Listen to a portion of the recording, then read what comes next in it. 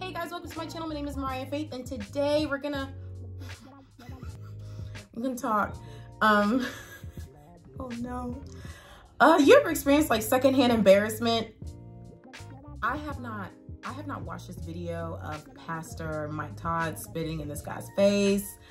I'm gonna do it right now.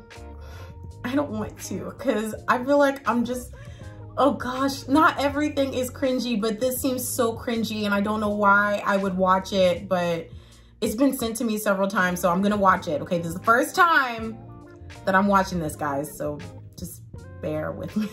Oh no. Okay, here we go. I'm pressing play now. Okay. But you They didn't even give me a chance. He didn't even give me a...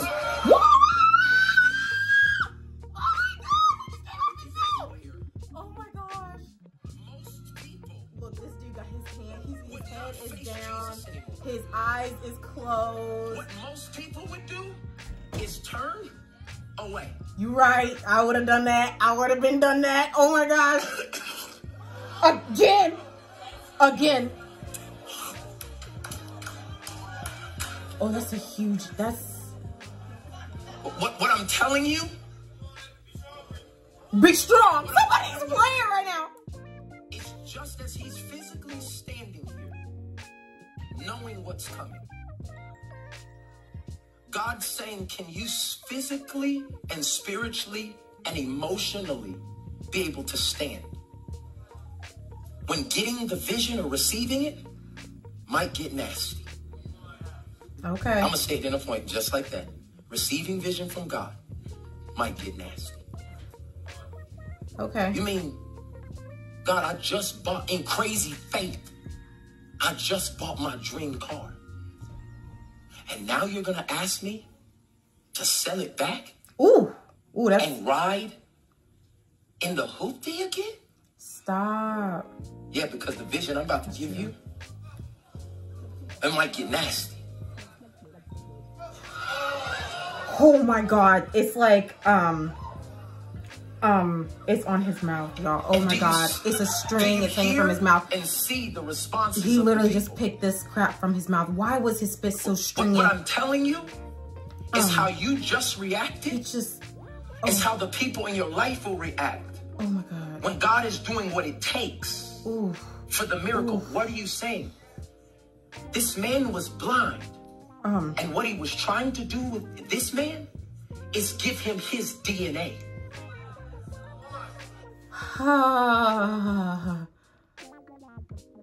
That was as cringy as I thought it would be. As a matter of fact, I think it might have been more. Oh, that was cringier than I thought it would be. Oh, I just want to throw up. How he looked like this. Like that stuff was some lotion or Vaseline ointment. Like, oh my gosh. It was a string hanging, like it was a string hanging down like a necklace off his nose, his mouth. He moved out of his mouth. Oh my gosh, y'all, I was not ready. I kind of want to throw up just a little bit. I feel some way. I feel like I'm not gonna be able to unsee what I just saw. Yikes. Okay, so a couple things now that I have gathered my thoughts and stuff.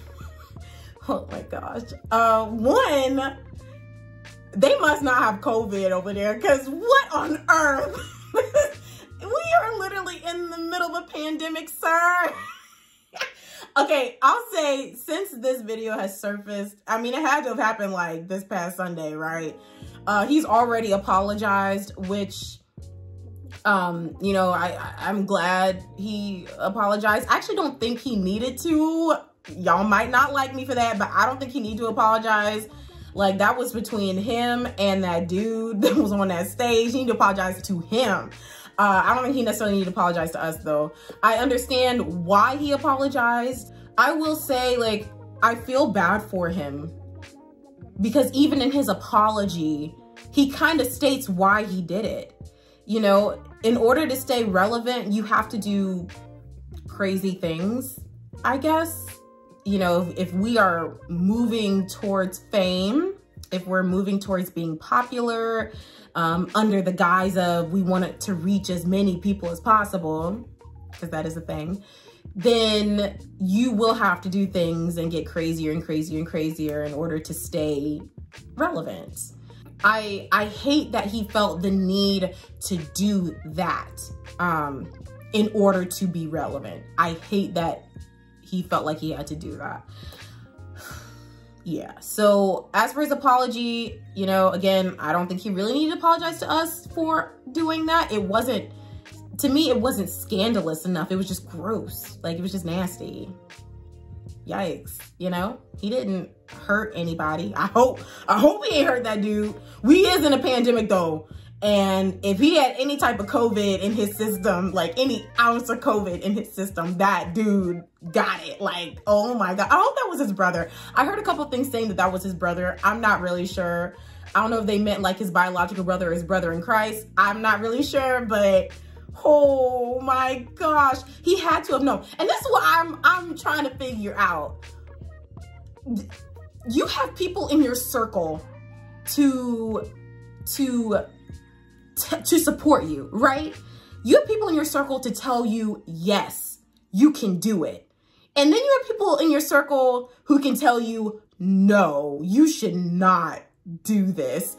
I'm just trying to figure out how he got away with doing that. And nobody in his circle was like, you know, this may not be the best idea. We are trying to go for shock, but the backlash that you might get from this may not be the best. And I guarantee you, I know there were people, he had to have run it by the people in his circle. That man on that stage was too prepared. He knew exactly what was going to happen. He already knew it. Because if he had not known, I promise you, he wouldn't, either he wouldn't have been on that stage, he would have walked down immediately, or he'd be like, oh, no, he, like, cause you don't know what's part of the demonstration, right? You just know like, yeah, no, I don't know what you're doing with that spit, but no, right? So he had to have known, which means other people probably knew. I mean, at the very least, his wife didn't know. His wife did not hear him on like the east wing of their house, like hawking and like she didn't hear that and be like, babe, what you doing over there? And then he's, you know, he could tell like, oh, you know, like I think in my sermon, what I'm gonna do is, you know, I'm gonna spin my hand, rub it around like it's lotion and put it on brother so-and-so's face, on his eyes and stuff. And you telling me she ain't know that? She ain't know that? I think she did. I think there's a lot of people in his circle who had to have known what he was about to do. And so I'm trying to figure out, I'm not even mad at him. I'm not even mad at him. Everybody got ideas, y'all. Everybody has ideas and we think they're good. They seem good in our heads, right? But that's why you have a circle around you to say, that's good in your head, but playing it out in real life, it may not come out that way. Okay, so I'm not even mad at him for the idea. I am mad at his circle. I think that he's a good preacher. Don't get me wrong. I don't listen to his stuff, but I know that he does have a following, that he reaches a lot of people with his theatrics. And I'm a very theatrical person, so I can appreciate somebody using demonstrations to illustrate the word of God and illustrate, you know, the message that God is trying to put across. So I appreciate him for doing that. At the same time, that's not a way to get to me. So even though I'm a very theatrical person, when I hear the word of God from a preacher, I don't want that. So, but he ain't my pastor, so, oh my gosh. Oh man. I mean, the good thing is that like everybody's talking about it.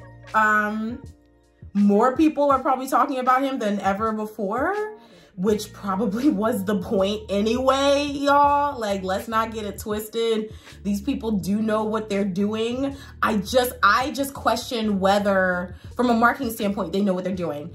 I just question whether it was actually worth it. I don't think it was worth it. That was nasty. And it was very insensitive given the climate that we're in right now as globally, internationally. Like, you know, that's just this PR team, man. I'm sure they accomplished their goal. You know, I want to extend my following. Spit in somebody's face. That'll extend your following. Actually, you know what? Nah, he scarred me because that was, oh my God, I can never unsee what I just saw. It was just as cringy as I thought it would be. But anyway, so those are my thoughts. You know, if you guys want to share your opinion, comment down below. If you like this video, give it a thumbs up, subscribe, all that good stuff. I am going to go watch some comedy or something to cleanse my palate. Like, oh my gosh, I'm so hungry too. I don't want to eat anything. You don't want to drink anything because now I think everything has spit in it. Anyway, I will see you guys next week.